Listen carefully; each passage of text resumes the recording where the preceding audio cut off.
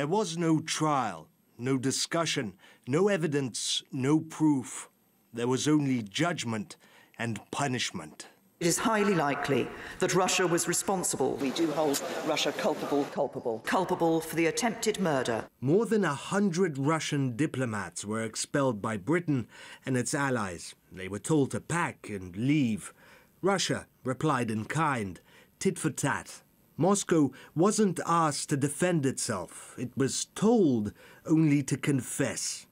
We're all confident about the identity of the culprit.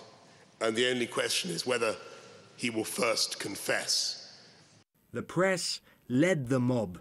Pundits marched forward proclaiming Russia's culpability and guilt. They needed no proof. What they wanted was fear, ratings. They said the government had all the proof it needed. Are you ready to point the finger of blame, Foreign Secretary? Sir, is there now certainly a Russian connection? Is the government going to accuse Russia? Poisoning of Sergei Skripal is not an isolated case, but the latest in a pattern of reckless behavior by the Russian state. The Russians. The Russians are Russian. Russia. Russia. Russian. Russian denial. I'm afraid the evidence is overwhelming that it is Russia. The UK Foreign Office tweeted that the Novichok nerve agent used in the attack on Sergei Skripal and his daughter came from Russia.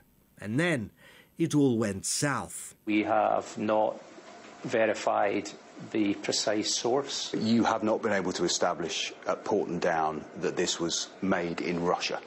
As I said, it's our job to provide, the scientific evidence that identifies what the particular nerve agent is. So to be clear, you're not able at Porton-Down to say where it is from? We haven't yet been able to do that. Britain's top chemical lab said that they had no idea where the nerve agent came from, in direct contradiction to Boris Johnson's claims. Claims that he used to convince his allies to boot out Russian diplomats. The Foreign Office's initial tweet was quickly deleted, and all of it was blamed on a misunderstanding. Someone had transcribed it wrong, except Boris had said the same thing on video. You argue that the source of this nerve agent, Novichok, is Russia. How did you manage to find it out so quickly? When I look at the evidence, the people from Porton-Down, they were absolutely categorical. I asked the guy myself, I said, "Are you sure?"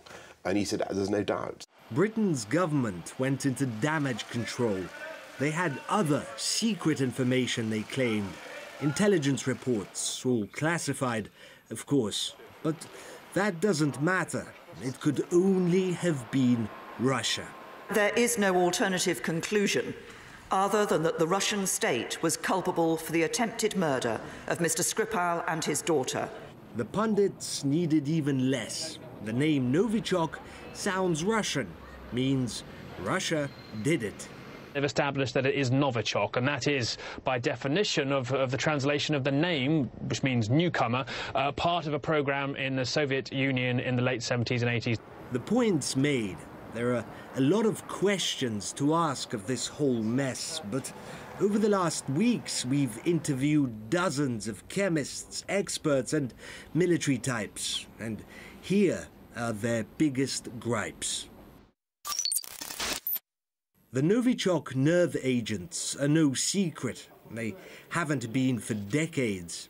There's many well-published formulas of nerve agents, so that's it's no problem. Whether you have sarin, Soman, GF, VX, they're abundant, and the structures are known, and the toxicity profiles are known. So many people can make nerve agents. They know what structures to go toward.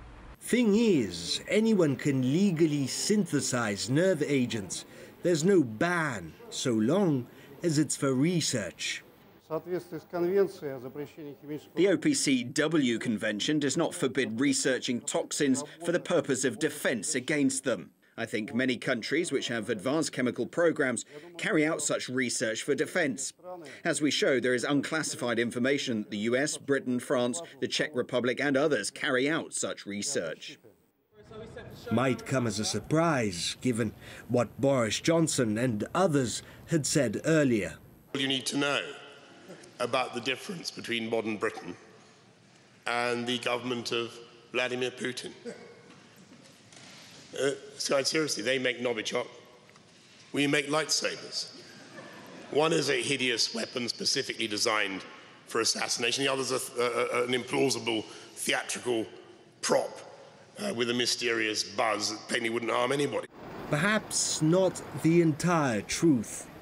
They identified the substance very quickly, which would mean with absolute certainty that Porton Down has the substance, which it could compare structure samples with. Not so innocent after all. Porton Down has its own secrets. Well, there's no way that anything like that would ever have come from us or, you know, leave the four walls of our facilities. What do you say to the theory that this is somehow a British operation and you've waved it out of the door? Well, it certainly isn't anything that came from our facility because, as I said, we've got the highest standards of control and security, and there's no way that anything like that could ever have come from Porton Down. The laboratory... So they have the samples, They do. It's not a secret. You can literally Google step-by-step instructions on the synthesis of the deadliest nerve agents. Here they are, screenshots from books and studies available to the public. Neither the formula nor the chemicals are any more Russian than air itself. The chemicals are very simple, and so the first reports on these kept blaming, kept saying that the chemicals were uniquely Russian technology, and when I look at the chemical structures, that simply isn't true. For years now, researchers have published studies and theses on Novichok, which there are dozens and dozens of, many developed in different countries. In 2007, a US author published a paper on numerous chemical compounds. We were interested because of their toxicity. The author united them under the Novichok system. Here, I can show you. There are more than 60 compounds here, and they have all been indexed. That means someone somewhere synthesized them and shared the information. Since then, these formulas, or some of them, have appeared in various publications constantly.